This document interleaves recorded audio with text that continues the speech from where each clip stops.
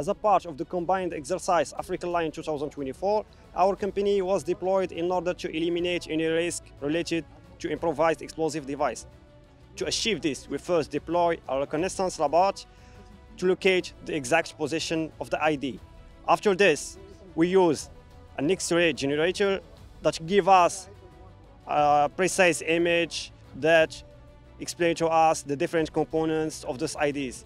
After this, we move this ID from this location to a safe and clear area in order to minimize any secondary risks. In the end, we neutralize this improvised explosive device using a disruptor cannon.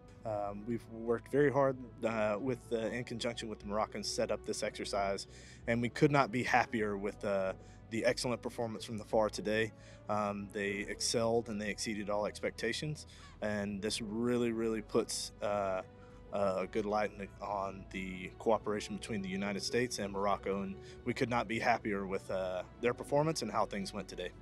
We are here today to observe a demonstration of the capabilities of the Moroccan Royal Military's Rescue and Relief Unit, the USS.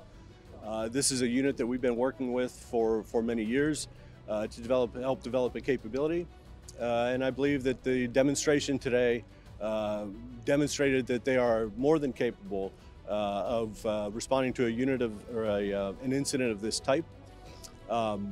Again, we've worked with them for quite a while, and we look forward to working with them in the future as we move forward to develop more and better capability and to strengthen the relationship that the United States and Morocco has, and to maintain it and to take it into the future.